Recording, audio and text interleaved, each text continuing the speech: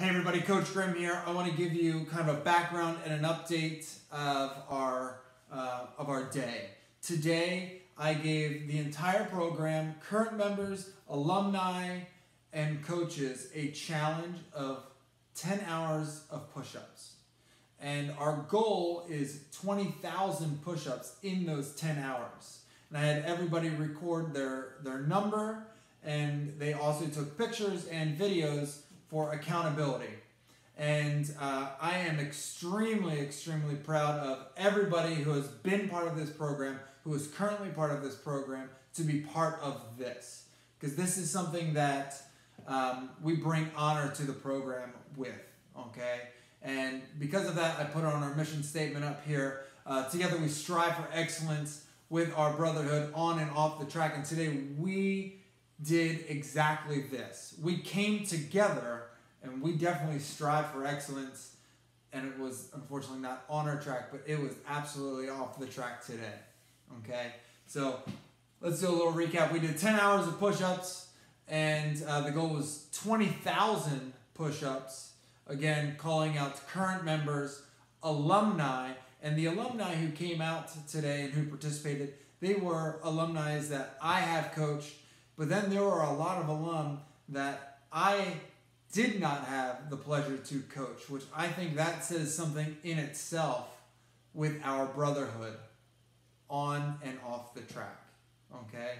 Getting guys out here who I haven't even been involved with, who still came out for this cause. Anyway, here's our grand total numbers.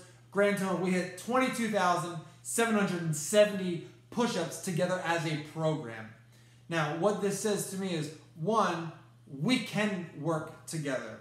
We can come together for a greater cause, which is kind of what we are doing in today's time. We are all coming together for a better, greater cause, okay? I am extremely proud, number one. Number two, I'm extremely humbled by the fact that I get to be part of this program along with these young men, or some of these alum are men. And I am extremely proud of everybody for today. Now, with this being said, we have met our goal of only 20,000. Clearly, we went over that.